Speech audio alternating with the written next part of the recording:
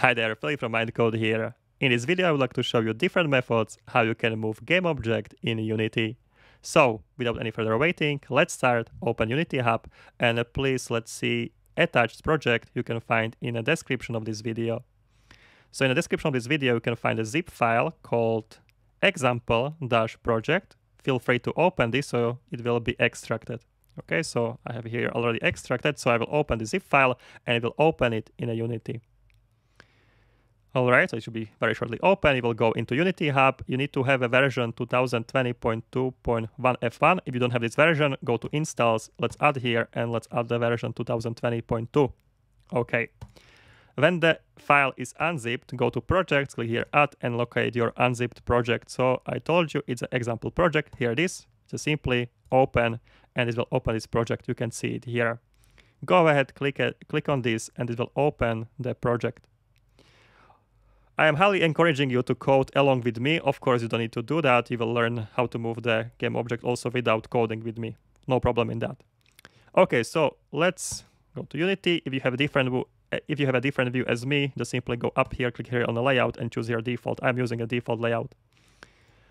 Okay, so far we have here on the scene. Let's open the scene. We have here player. We would like to move with a player. Okay, so how can we move with a player? Currently, when I will play the game, you will see I have just a camera behind the player and I can press the arrows, but nothing is actually happening. Okay, so first of all, we need to create a script and I will show you how we can move the player. Okay, so I will remove the script, remove component, add component, and we'll add here component, our custom one, we'll call it player controller. Like this, new script, click here, create and add, and straight away let's open this script. So we'll wait until it's added, we'll double click the script in the assets, or you can click on the script in the component and this will open this file. I'm sorry for interrupting this lecture, but I would like to just remind you that if you are looking for the extensive course on how to build the games in Unity, then you can find such a course at MindCode Academy. You are going to build 3 full-grown games in Unity, starting with the basic stuff and finishing with a fully featured RPG genre game where you can fight, explore, and complete quests. So, in case you are interested, you can check all the informations at academy.mindcode.com. Okay, so first way how to move the player, I will show you with the changing of the position. So let's go back to Unity here. You can see here is our player. I will change its position. Okay, I will move this cube somewhere else. I will set the position of the player to be 0, 1, 0. So it's in the middle of the plane. And what we need to basically change, we need to access our game object transform, and we need to change the position property of the transform. Okay, so simply we need to access this position of the X and the Z and we need to change it. So if we would like to move forward, we will just increase or actually when we want to move to the left or to the right, we need to decrease or increase X. When we would like to move forward or backward, we will increase or decrease Z position. And when we would like to move into diagonal, we'll be increasing both X and the Z. As you can see here, hold it, I can move diagonally and I'm increasing the both positions. Okay, so we need to just change this transform position over the time. Okay, so let's do it. Let's go to Visual Studio. For this, we have update function where we can access our game object transform. All right, so let's do it. So we can access the transform of a game object, but first let's think how we will get input from the player, because we need to know whenever we are pressing our keyboard arrow keys or when we are pressing the arrows or keys as WASD on the keyboard. For this, we have a helper function called getAxis. You can get from the input. So I can store the results of this function into variable. Let's write here float. Let's write here horizontal input. You can write here input get axis and we will get here axis of the horizontal. Perfect. I will copy it, paste it under, and here we will get a vertical input. And here we'll get the axis of a vertical. All right. Let's debug log this so you'll see what values we are getting. I will debug log here horizontal. All right. Space plus horizontal input. And the vertical will be V and it will be vertical input. The value of it will be from the -1 to the 1, depending which arrow we are pressing. I can tell you now. Let's save this. Back to Unity. We'll play the game and you will see what will happen. Okay, so let's play the game. Let's open here console in the left bottom corner. You can see both horizontal and vertical are currently 0. When I will press the left key, vertical will increase into the -1 value. When I will press the right key, right arrow, my horizontal will increase to the 1. Okay, so I'm getting -1 when I'm going left. I have a 1 when I'm going to the right. Okay, I will press the upper key, up key. So I'm changing the vertical is 1. I will press the down key or arrow down, and this will be -1. Okay, so you can see how these values are changing. So the values are going -1 to the 1, depending on which key I am pressing, and its value is 0 when I'm not pressing anything. So now you can imagine when you would like to change the position, we just need to simply press the arrow, let's say up key, so the value will be increasing. So our vertical axis will be increasing 1. And simply whenever we'll be pressing the up key, we'll be increasing Z position by 1 each second. Okay, so we'll be increasing Z position each second, and we'll be pressing the down key. So the value of the vertical will be -1, will be decreasing by 1 each second. And this will create a movement where we'll be pressing these keys on the keyboard. All right? So let's do it. All right, so let's see the Visual Studio. Now we know what values we are getting here, so we can change the transform position. I told you we need to access the transform position of this game object, and we need to override it with a new position. So we'll simply write here a new vector, because a position holding these values into this structure called vector tree. Vector tree is consisting of 3 parts: x-axis, y-axis, and a z-axis part. You can see these parts here. Okay, this is vector tree. Vector tree has 3 parts. You can provide 3 values to it. Okay? Okay, so vector tree like this. And now we can provide these 3 values to our vector tree. So simply, we would like to provide our original position, right? So transform position x, comma, transform position y, that's the second position, and the third one is z position. Okay, like this. Remove comma here. Okay, so now when we want to move, we are getting here values from the -1 to the 1. We just simply need to get our original transform position of the x, and we need to increase it or decrease it by horizontal input in the case of the x-axis. And in the case of the z-axis, we need to increase or decrease by vertical input. So let's simply write here plus horizontal input plus vertical input. And that's it. Now when I will press some arrow keys, I will be moving. But you will see I will be moving very fast. I will be not moving 1 unit per second, as I mentioned before. I will be moving a lot faster. So let's save this, guys. Let's go to Unity. And let's see. All right, so let's clear it out. Let's play the game. So make it smaller. Let's play the game, and let's try to move up. I will hold, and you will see I'm going super fast. I'm definitely not going 1 unit per second. I'm going much, much faster. Okay, so why this is happening? Let's stop the game. Let's go back to Unity, and let's explain why this is happening. Okay, this is happening from one simple reason. We are calling update too often. Update function is called on every frame. You can see update is called once per frame, and we are calling approximately, I think in our case, we can go and play the game. You can click on the game here. And when you're playing the game, here is a stats window on the right here, up here.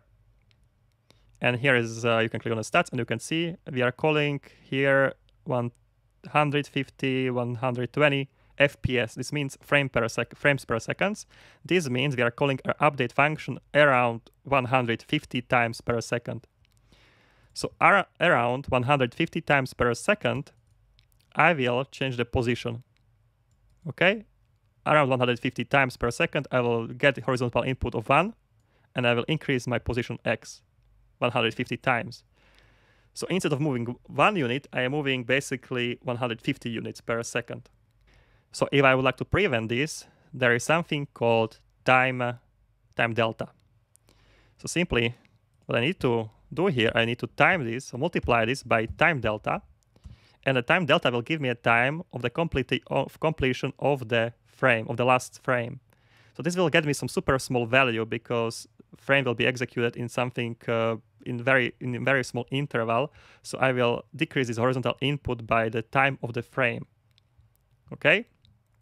So let's see. Okay, so time delta time. And now, indeed, when I will save this, you will see I will be moving this 1 unit per second. Okay, so let's save this. Let's go back to Unity. Okay, let's play this, and I will see when I will be pressing up key and down key. I'll remove the stats. I will indeed be moving up, up and down, left, and the right. Okay, so now it's definitely correct. I'm moving this 1 unit per second. So now I have created movement. Oh yes, if you are still not sure about this update function, okay, let's go back to coding editors. This time delta is holding very small value. Time delta will be actual value. We can count it on calculator. So I mentioned let's count that we are running our game 150 FPS. So 150 frames per second. So 1 second divided by 150 times.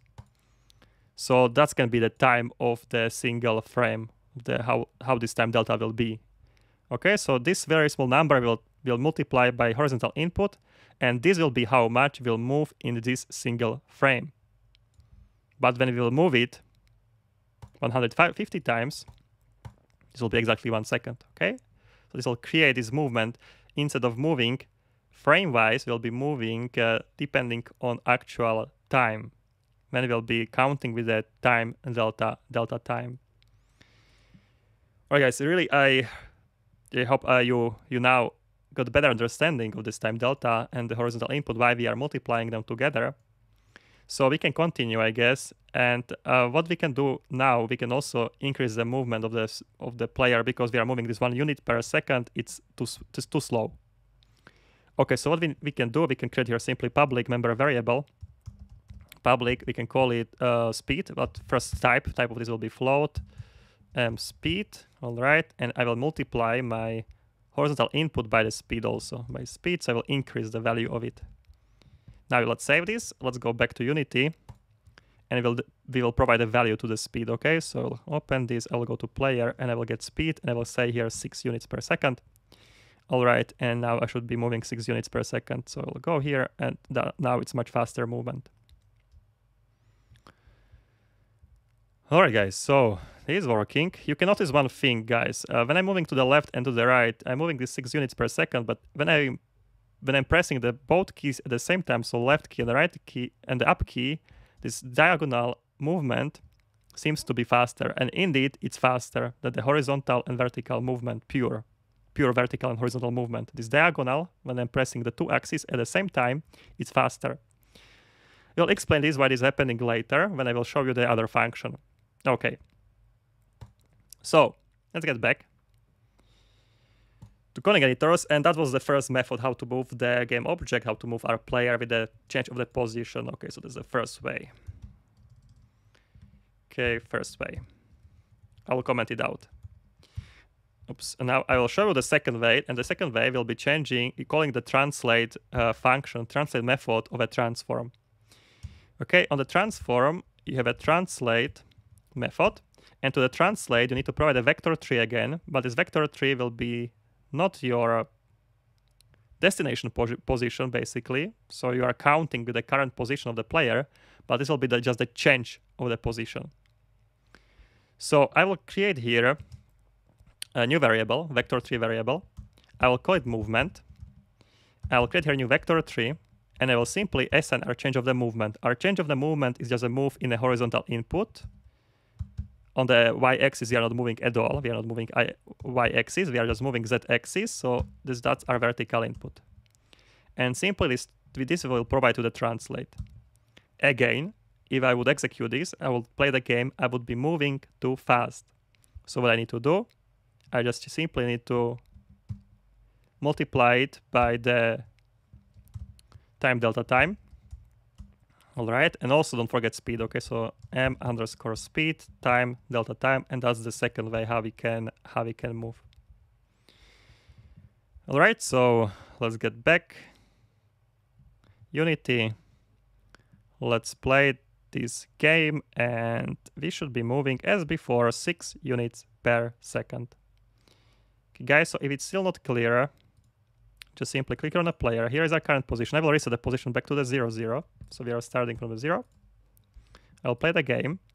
simply when we are pressing our inputs, so we are pressing our keyboard keys. Let's say we will be pressing, well, that's something from the last lecture, I'm sorry for this. So simply, when we are pressing some arrow key, let's say we are pressing the up key.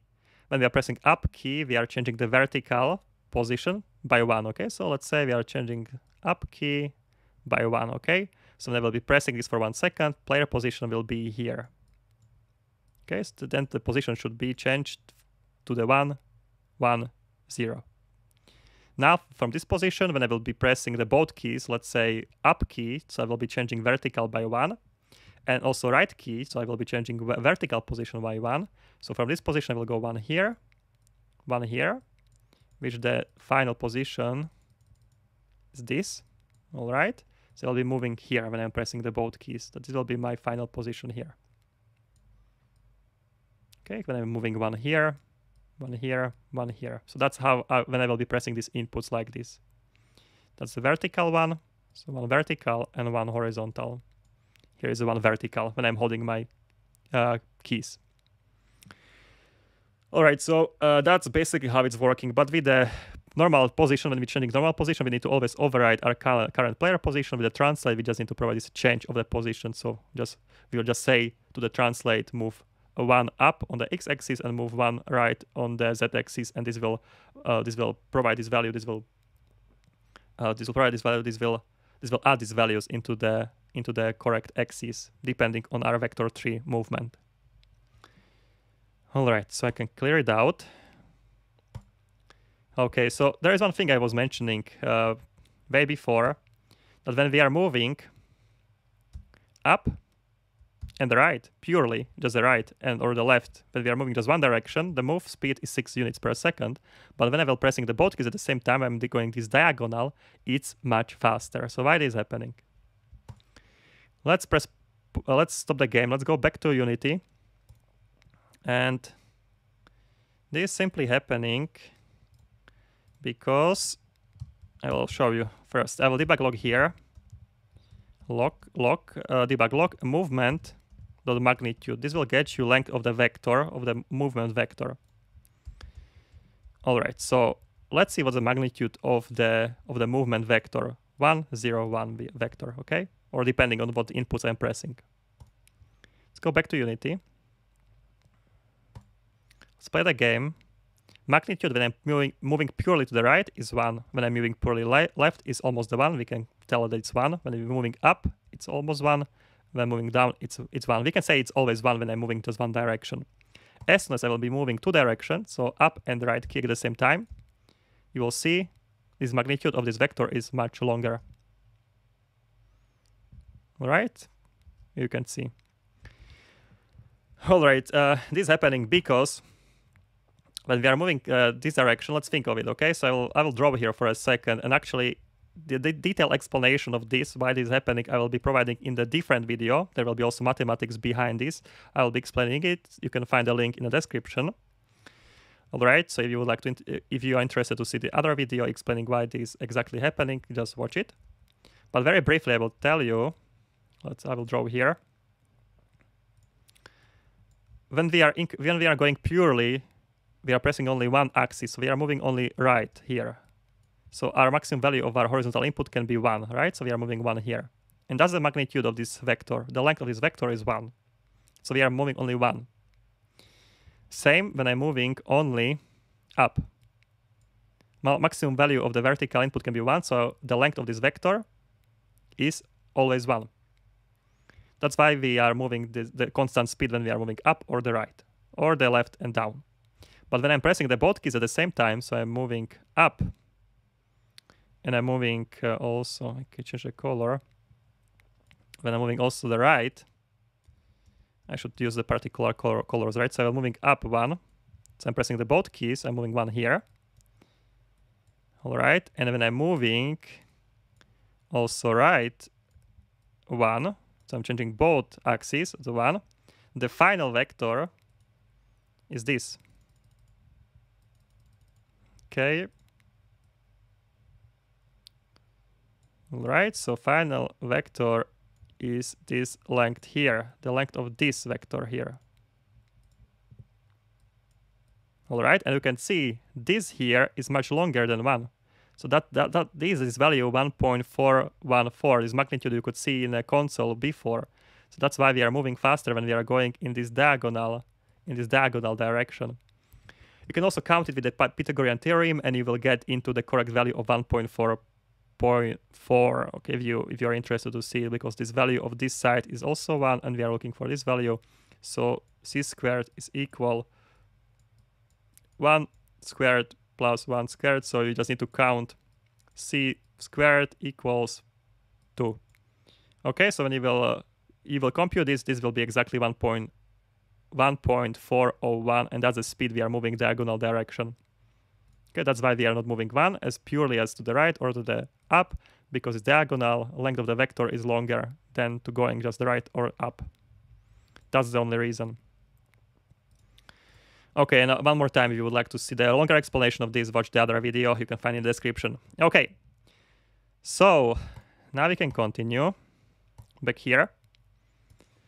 All right, and when you would like to prevent this, you can use something called normalize on the movement. You can call on the vector normalize function. You can just simply call here movement dot and normalize function. What this will do, this will normalize the other parts of vector, so magnitude of the vector is always 1.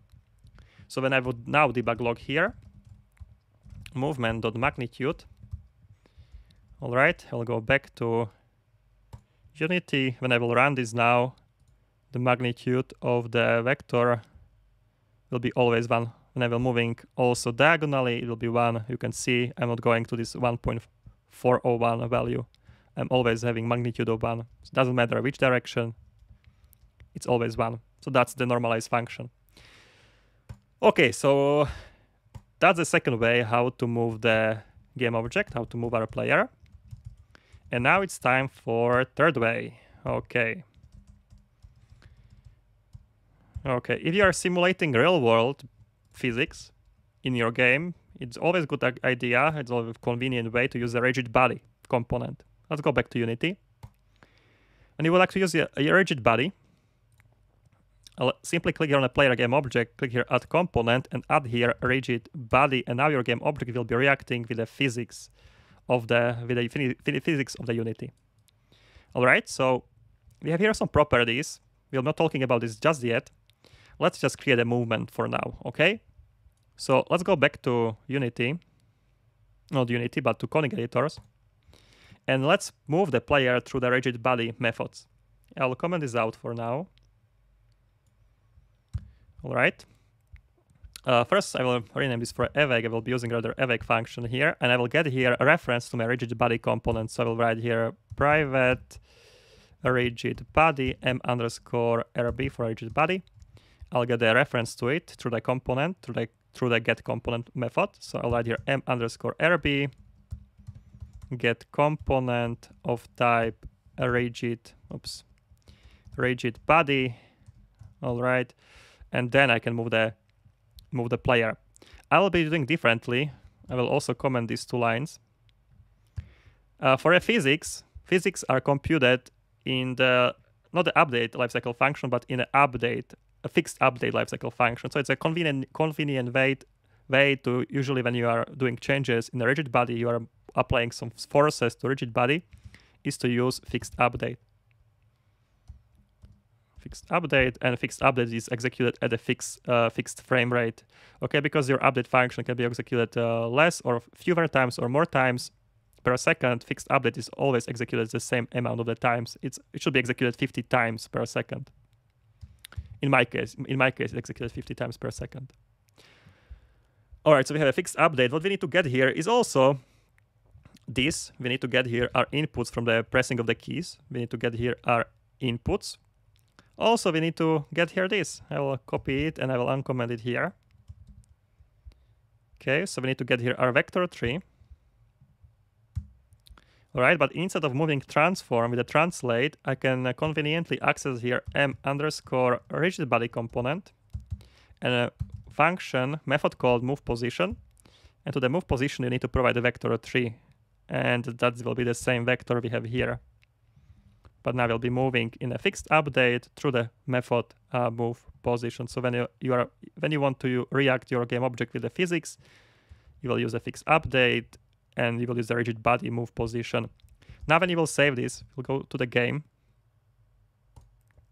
All right, let's go to the game. Let's play the game, and you will see when I will start moving the player, I will fall down on my face. Okay, now actually I'm falling completely under the canvas. Okay, the one thing here, the move position is not working exactly as a translate. I cannot just provide here the change of the position. Oh, okay. Okay, what I need to provide here is also my current position plus movement. So I need to get here my current position, which I can get also from the rigid body. So m_rb position plus movement. Okay, I need to provide here destination vector, not only movement, the direction of where I want to move. So original position plus change in the position plus the speed. All right. Now let's save this. Now it should work. Let's get back here. Let's play this game, and now we should be moving as before, but we will be reacting to physics. So you can see I'm already reacting to physics, and I'm falling on my face. Why this is happening is because my game object is just this is not even. The game object type is actually should be capsule. Okay, so it's a capsule. Of course, the physics are applied. I'm not even. I have to fall. That's that's the way how physics works. When I would like to prevent this, because I don't want to my game object fall, I just need to freeze rotation. On rigid body, you can see here constraints, and you have a freeze rotation here. On which axis I would like to stop rotation? You can just see here on your game object rotation in a transform. I want to stop rotation on x-axis, so I will not fall in these directions. And also I would like to stop the rotation on the z-axis, so I will not fall this direction.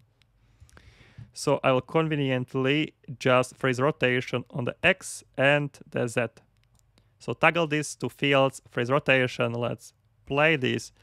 And yeah, let's see, now we can move through the rigid body component with a change, with the function move position. And now our game object, when it has a rigid body, can react with the other game object.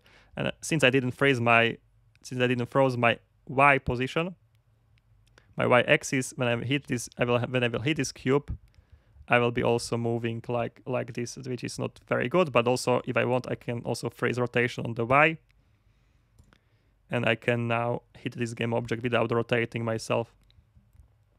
All right, so now I'm reacting with the physics of my scene. All right, guys. So that's the different ways how you can move the game object, how you can move the player, and move on the map.